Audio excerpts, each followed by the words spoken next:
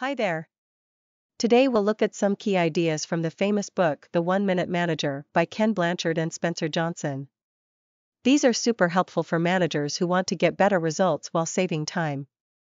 Tip 1. Give 1-minute praisings.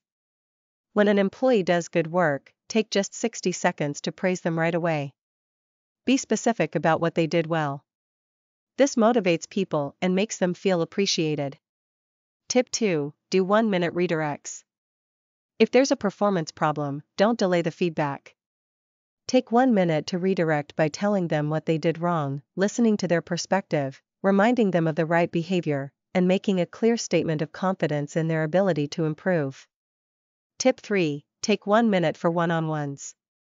Set aside 1 minute every once in a while to have a quick check-in with each team member. Ask how things are going, listen, and see if there's any way you can help them succeed. The key is being a leader who gives crystal clear guidance while also showing you genuinely care about your people.